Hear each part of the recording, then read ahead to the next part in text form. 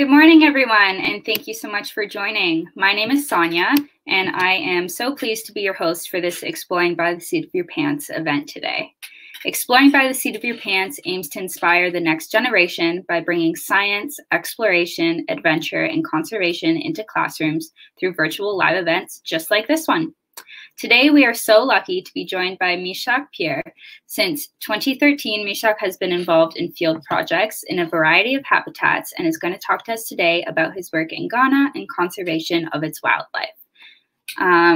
We are going to hear from Meshach, and then we're going to have the opportunity to get some questions, get a little question and answer going with our 4 classes joining us live and those joining us on YouTube. So thank you so much, everyone. Without further ado, I am going to bring up Meshach. Hello. Hello. Hello, everyone. Good to see you. Thank you so much for joining us.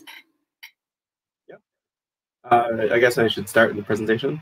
Absolutely. I will pull that right up. Perfect. All right. So I'll be talking briefly about, well, not so briefly, but about protecting wildlife in Guyana. Actually, funny enough, my very first slide is about Guyana because nobody really knows where Guyana is. But Guyana is actually in South America. It's not Ghana. And we have one of the highest percentages of intact forests in the world. We're also one of the only English-speaking countries in South America. We're actually the only English-speaking country in South America. We're actually a Caribbean country. We're not exactly Latin American. We're part of the CARICOM, which is the Caribbean community.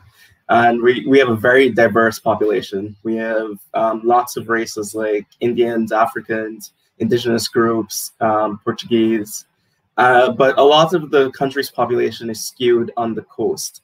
So about 8 to 9% of Guyana lives on about 8% of the land on the coast. And the rest of that is mostly forest. Well, we've got the coast, which is where the big city is, Georgetown. That's where I am, where I live. But a lot of my work occurs in the rainforest, which is quite beautiful and amazing. The savanna, which is also wonderful and very fun place to be. And one of the fun facts about Guyana is that we have the tallest single drop waterfall in the world. It's called Kaitro Falls, and you can visit it by plane. So if you ever do visit Guyana, I recommend going to Kaitro Falls. I've been, and it's a stunning experience. It's definitely worth your time.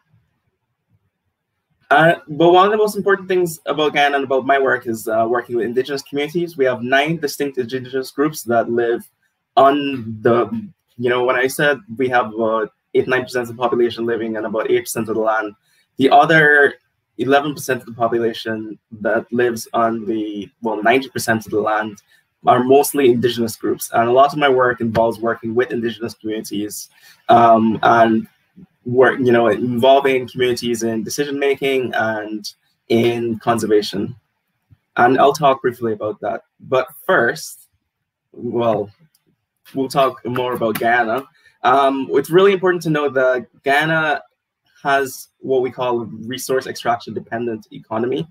To put it simply, it's like Guyana depends a lot on extracting stuff from the earth, such as through industries like logging, mining, and most recently, oil. And that determines a lot of our economy. So a lot of my work involves figuring out how to have those activities and conserve wildlife at the same time. And it's a bit challenging, but what's good is that at least our government recognizes the importance of the natural ecosystems and the wildlife that we have. And so they were willing to work with us to figure out how to have these activities and have wildlife at the same time. But let's start with me. Who am I? I am a real Guyanese person. I always like to put that in there because I'm usually the first Guyanese person someone's met. I graduated from the University of Guyana in 2014, and I always used to make the joke that I'm potentially a cross between a homeless person and a biologist. That's just because I spent a lot of my time in the forest and in the savanna, at least before COVID, doing field work. Although now I'm becoming a sociologist or criminologist because that's what I'm going to study next. But I've been doing fieldwork from about 2013 up till now. A lot of things, I've done various projects. I guess I'll just go briefly over them. This crazy expedition to the top of one of the tallest mountains in Guyana. That was extremely fun, although extremely challenging. I've also gotten this incredible fellowship called the Winston-Cobb Fellowship from Panthera, which allowed me to participate in one of the WWF's, the World Wildlife Fund's, biodiversity expeditions, where we tried to catalog all of the animals that we could find in a preserved forest that previously wasn't explored or wasn't documented. I've also studied jaguars and mixed land use landscapes, which I'll be talking about today. But I've also participated in the first bird banding projects in Suriname and Guyana, as well as working with marine birds over on in the ocean, trying to understand the impacts of oil on their conservation, and also human-black caiman conflict, which I'll talk about as well. So I'll talk about two projects, one looking mostly at animals and the other looking mostly at people. I'll bring this together and talk about why it's important, why I like to study both. So I've done lots of work in different animals, different ecosystems, mostly throughout Guyana. So my first ever project was on mannequins, and this is a mannequin right here. They're extremely beautiful. They're not very big, they're really small. But I don't know if you know about the birds of paradise. They do these incredible dances and displays. They're mostly found in Papua New Guinea and Indonesia.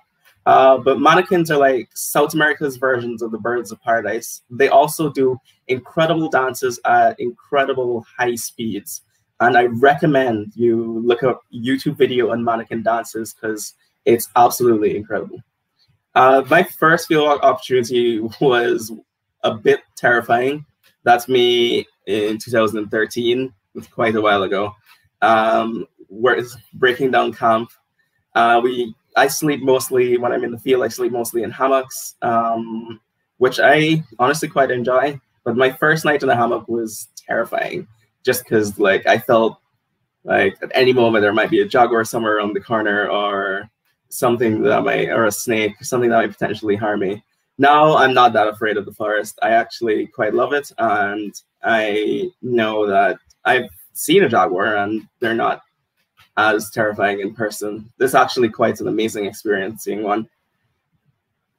On Upwall, which is another project I do, I work mostly with birds. And this project has students come in from around the world. They come to Guyana and we do research looking at forest monitoring. So we catalog the birds that we come across, and that allows us to determine the year in, year out, through different years, the patterns of their populations, and make sure that the populations are doing all right as time goes on.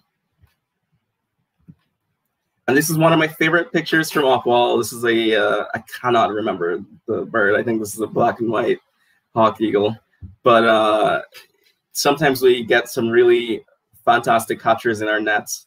And it's usually a lot of fun working for about 2 months in the forest. So with Panthera, I studied jaguars in a landscape that had logging, mining, and hunting. So we're trying to understand how jaguars and their prey populations respond to these kinds of impacts. And the reason for that is that we believe that a lot of Guyana's landscape might have these types of habitats where there is overlapping land use. And it's really important to understand how animals respond to these land use types in order to make policies that ensure that their populations are still around for the future. Unlike the off-wall stuff, when I work with jaguars, I actually see very few of them. I've only ever seen one jaguar in my life, one puma. We actually use these things called camera traps. A friend of mine has a really good way of explaining camera traps. What he says is like, a camera trap is like leaving a person who doesn't ever get tired, who doesn't ever need to eat or sleep, and they look for animals 24/7 for as long as you leave them out until their battery runs out. So camera traps allow us to study animals in their habitat without actually going in and collecting them. And that's quite helpful because otherwise it would be near impossible to study things like jaguars. Camera traps also allow us to get really fun, wonderful images of animals in the forest, and I wanted to show you some of them. So this is what we call a laba. It's actually called a lowland paca. It's one of the biggest rodents in the world, the biggest being the capybara, which is another one that's found in Guyana. Red brocket deer, which is a forest deer. And an ocelot, which is one of the wildcats again. It's a small wildcat, a little bigger than a house cat, and they're quite common in the forest. But when we did the project, we found that we had very few jaguars in that landscape. But this wasn't entirely all bad news, because even though we had very few jaguars, we also had lots of species that, well, a few species that are really responsive to impacts. Like, they do not like lots of forest impacts. Those are the white-lipped peccary, which is vulnerable. Their populations are declining around the world, and we're not really sure why. We got those in that forest. We got giant armadillo, which is one of the largest species of armadillo in the world, and they're very sensitive to disturbance as well. And giant anteaters, which is the biggest anteater species in the world. They're mostly found in the savanna, but they're also in the forest, and they're extremely sensitive to disturbance. And so our results are kind of a bit confusing. While jaguars don't seem to be doing very well in these landscapes, other animals seem to be doing fine. And so we believe that one of the things that may be affecting them is accessibility of the forest, and because roads open the forest for access to other land use types, which is why you have mining occurring on top of logging, and then hunting as well.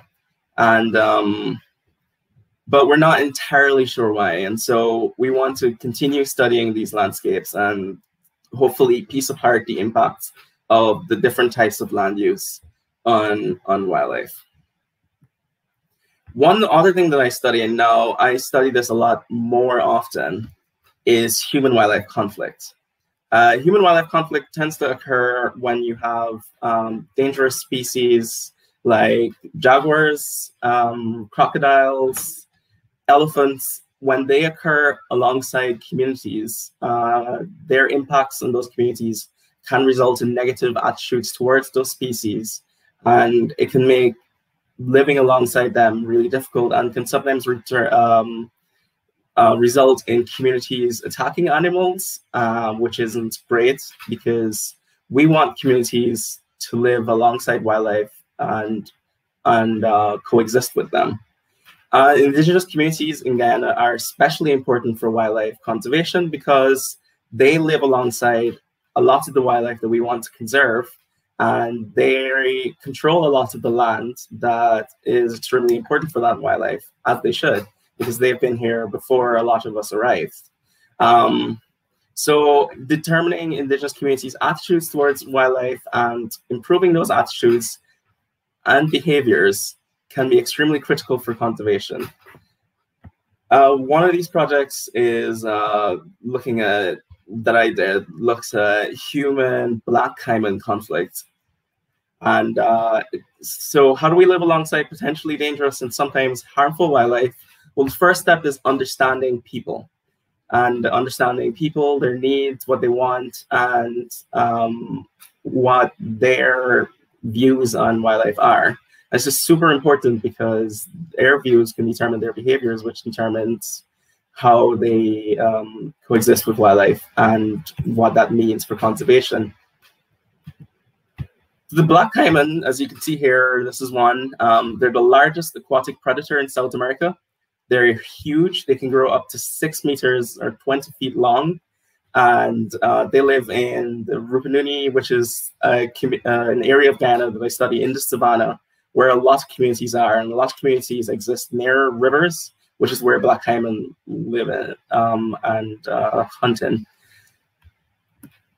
So in order to study them, we surveyed communities along rivers in the Rupinuni. And what we found is that communities had mostly negative attitudes towards black caiman, and past behavior was influenced by fishing impacts and attacks on pets.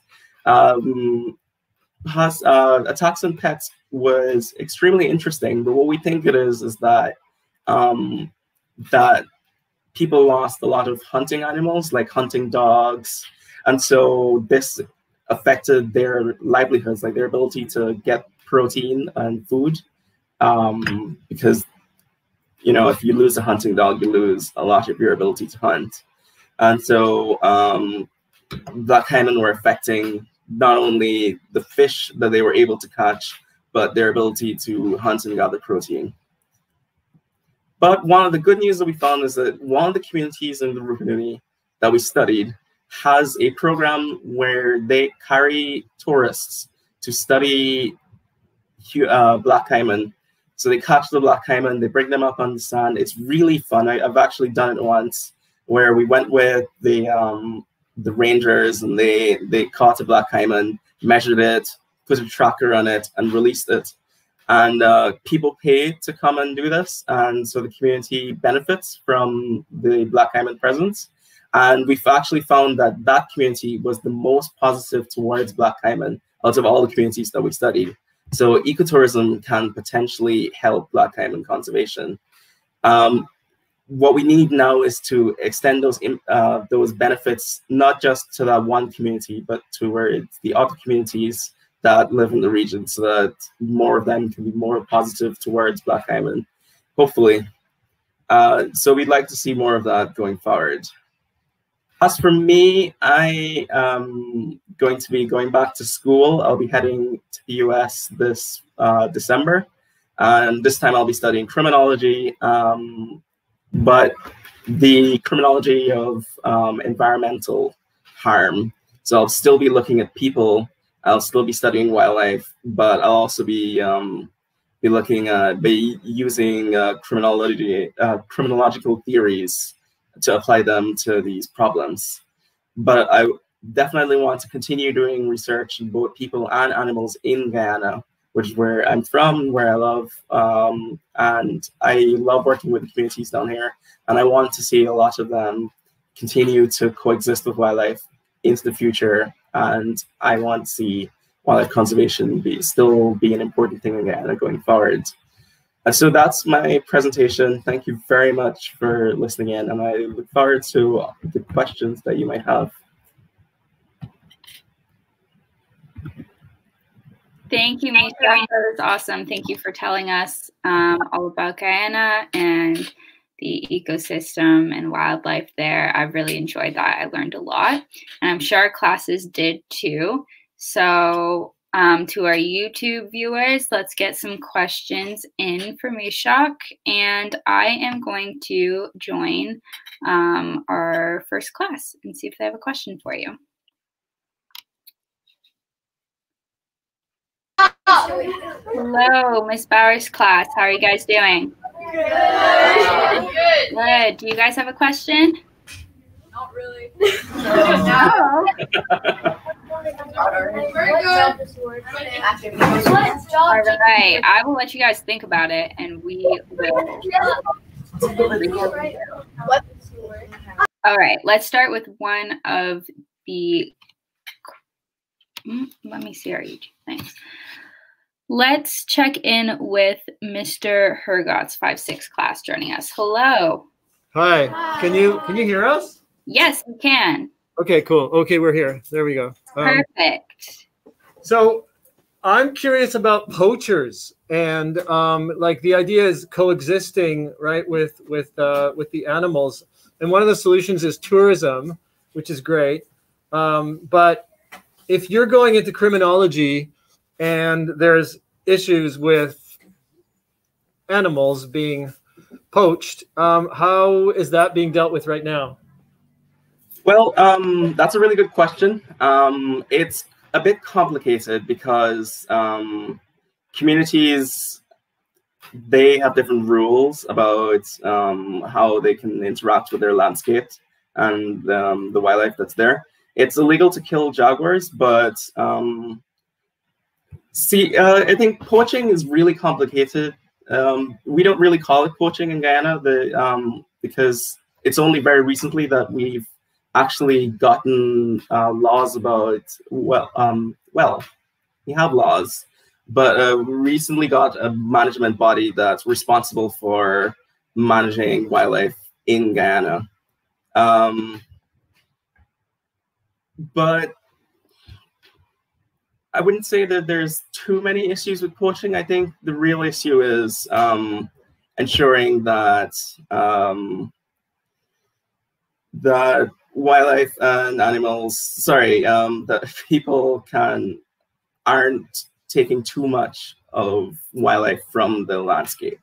So we might lose a jaguar here, or we might lose red-rocket deer, but we want to ensure that that there's sustainability in the way that people are using the landscape, and that there aren't too many retaliatory killings that occur when there are issues with wildlife. Awesome. Thank you. Thank you for the question and the answer. I have a question from someone in our YouTube audience, and they asked if there are invasive species in Guyana. Yes, there are, but it's not really a super huge problem. The invasive species mostly are on the coast, which is where I live, and they're mostly in the city. So like we have Indian mongoose that were introduced by the English here, but they haven't gotten into the forest and into the savanna. So they're not as much of an issue for conservation right now, and hopefully they're not going to be a big issue. Actually, really fun. We just discovered not too long ago, like I think within the past year or 2 years, that there are now house finches here in Guyana. They're funny enough seen right next to the U.S. Embassy, but they're still really really small population, and they haven't gotten into the forests and into the savanna, so I don't think they're going to be an issue. Thank you. All right. We have some questions from our virtual classes here. Ms. Bauer's class would like to know what your job title is, and maybe you could talk to us a bit about your inspiration to get involved in this type of work. Well, that's a really interesting question. It's kind of complicated because I work all sorts of different jobs. I call myself a conservation biologist. I recently was a consultant, especially with the marine bird projects, but I wear lots of different hats, and it's mostly just like calling myself a biologist and doing research and publishing. But yeah, and so that's kind of it. But once I study criminology and I get into the interdisciplinary nature, I'll be an interdisciplinary human and ecological scientist. And that will be interesting because then that further complicates what do I call myself then? I'm not so sure. But we'll see. We'll figure it out. Awesome. All right. We have a question coming from Mr. Shale's grade 6 virtual class joining us from YouTube. And they asked, how do they power the camera traps? Oh, that's a great question. Camera traps are powered by batteries. So there are batteries inside the camera, and it actually lets them go for quite a while. It depends on the model of camera trap, the type of battery that's in there, but they'll usually last from up to a month to, I know I have a friend who does camera trapping, and he leaves his camera trap sometimes up to a year, and so it can last a really long time. Awesome. Thank you. I have a question to add to that. Are there any, do you have any stories or instances where the wildlife has gotten completely in the way of the camera trap, or? Oh, yeah. Some animals, it's not so much a problem in Guyana. I have friends who work in Africa who have issues with, I can't remember what you call it, buffalo rubbing against the cameras. But my big issue working in the Rupununi especially are cows. Cows just love to just go and brace the camera traps, and they'll move them. I don't know what it is with cows and camera traps. Other times, I think it's sometimes an issue when animals, they get too close, so you can't really see what's the animal in the trap. And that can be a bit confusing, because then you're like, okay, I don't know what this is. But usually they'll keep a distance, and it's not so much of an issue. It's really fun, actually, when animals come to check out the camera traps. Sometimes you'll see like jaguars or cats taking a sniff, and just they're curious about what exactly it is. But yeah, I'd say the big issue are usually cows. Cows are a pain sometimes. Thank you. All right, I'm going to check in with Mr. Hergott's class. They typed up another question for you, so I'll see if they want to ask that. Hi. Hello. Is there an issue? Okay, so well, we have an issue that I typed up about wild animals being kept as pets, and if that's an issue. Yeah. And then we have another one about birds and migration. Okay, great. Yeah, I can talk about those. There is actually an issue with animals being kept as pets. It's a challenging one because while it's not great, sometimes for conservation and animal populations, the wildlife trade is an important part of livelihoods for lots of communities and like trappers and whatnot. And those people technically have a right to use the resources on their land. So it's about like ensuring that not too many animals are taken out to the wild, and so that it doesn't affect their populations as much. But definitely the wildlife trade is a thing here. There are some animals that can't be traded that sometimes are, so the illegal trade can be an issue, but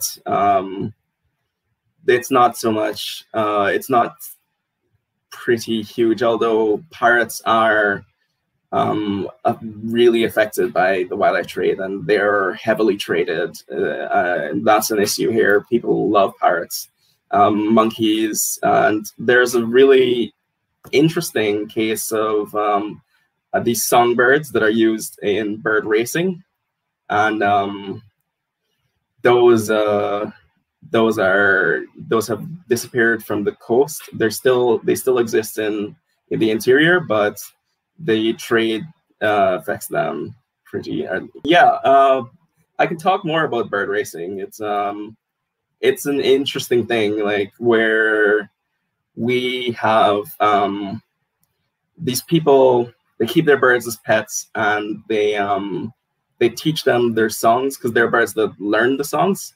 And when early morning, when they're usually singing, they'll put two males on a stick, and they'll count the number of the specific song notes that the birds make. And the first bird to reach 50 notes wins the race. And people bet a lot of money on them. And although it's not illegal to trade these birds, people have been caught trying to traffic the birds into the US, where Guyanese immigrants also trade and also carry out bird races, because they think that the quarantine period will affect their songs. So they don't want the birds to be quarantined. And so bird racing can be quite an issue. But it's interesting. It's one of those things that I may look into in the future once my research allows me to, because it's about balancing and ensuring that people can carry out these activities without heavily impacting animal populations. Thank you for your questions, Mr. Hergott's class. We have a question from one of our grade 3s who are joining us, and that is, why does Meshach love birds? So is there a reason that you like to study birds, something particular about them, or the way, like their behaviors? It's a good question. I think my love of birds started because it's the first group I studied.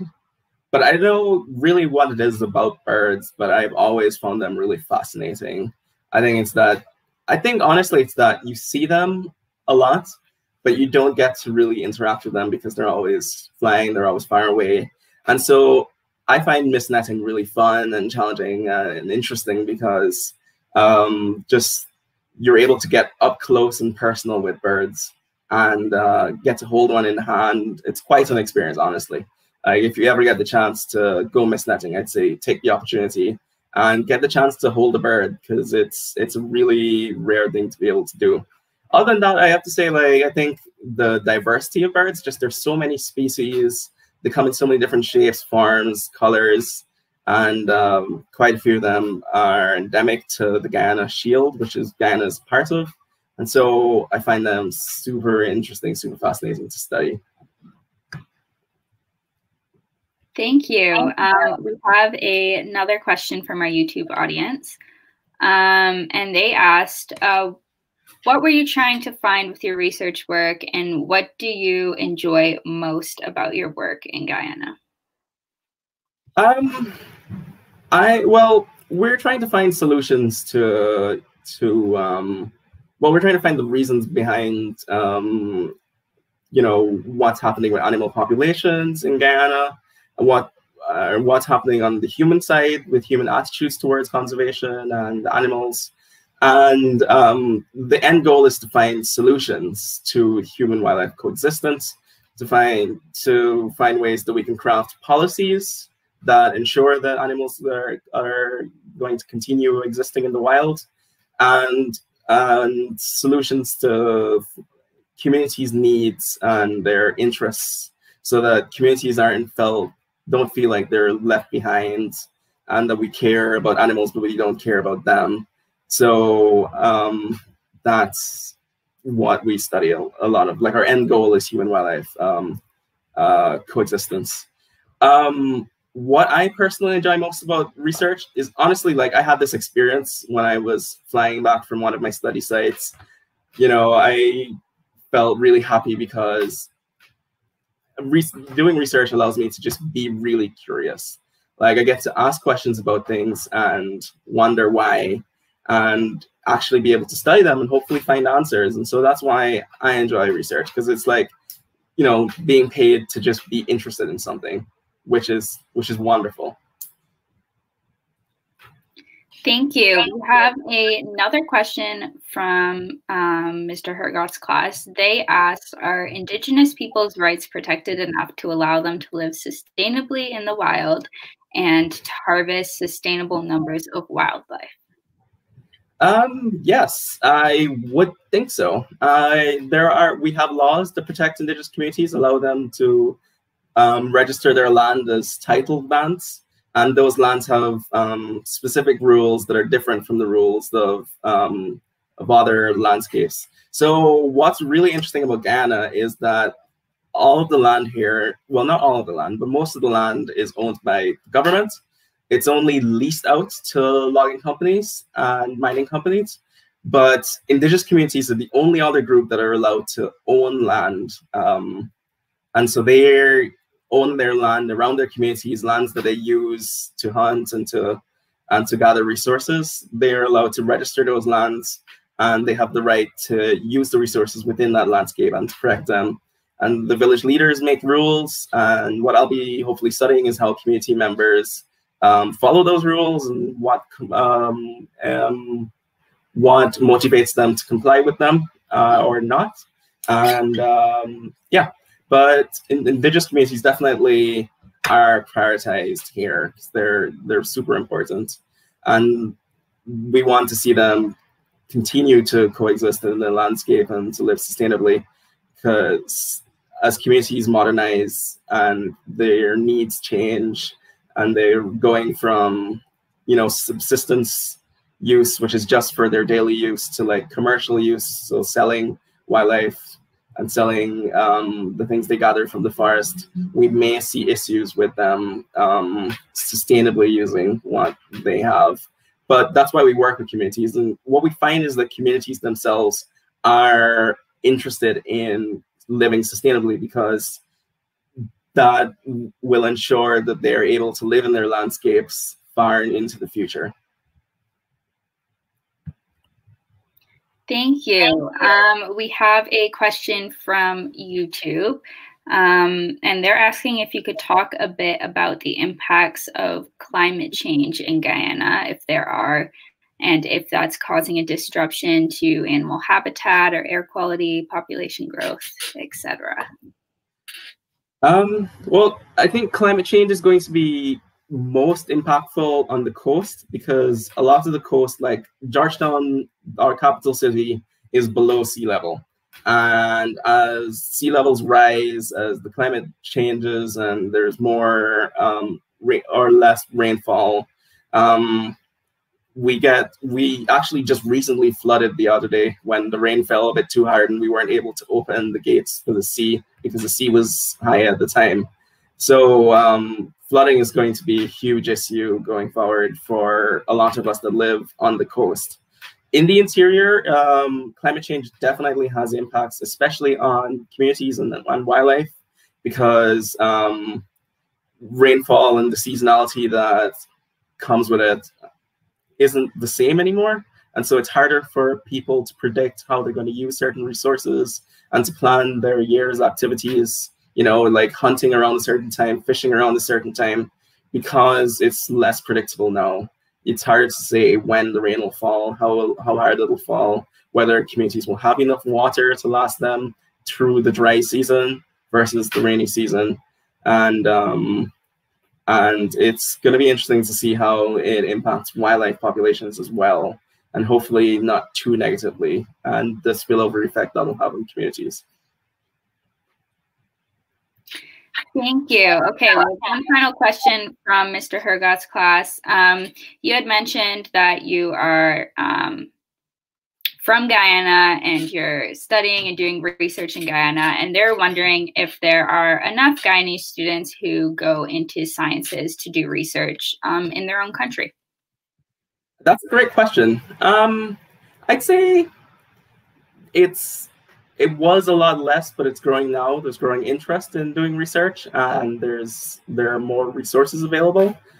And also, as there are more scientists like myself going forward, there's more interest from other people who are starting to realize that it's a potential career that they can get involved in. There are also more jobs, as there are more, as you know, the Wildlife Commission recently opened, and so they're hiring lots of Guyanese, and hopefully we'll see more people going into research. I think the big issue with that is the resources that are available. So like grants and funding for research, there's not a lot of it here, but there is some. But hopefully as the country grows and our economy grows, we will continue to prioritize research and, you know, make resources available so that more people can conduct research. But I'd say there are, and hopefully there are more people interested in doing research as time goes on. Thank you. Well, Meshach, thank you so much for taking the time to talk to us today about the work that you've done and your future work. We all wish you the best of luck with that. And yeah, thank you so much. This was awesome. Okay, thank you very much. Up to 5 live classes joining, and then like 8 to 10 classes joining through YouTube. So this was great. Thank you so much. Thank you. Thank you as well. And do you have like social media or anything that students can follow or look at for more information about your work and your studies? Yeah, I use Instagram a lot. I do photography, so I post my photos and talk about the research work that goes on behind. And that's just my name, Meshach Pierre, at Meshach Pierre. I guess I can put it in the chat. Here, I can make a banner right here. And yes, except no C after the. Oh no! Yeah, no worries. It's a common. That's a common spelling of my name.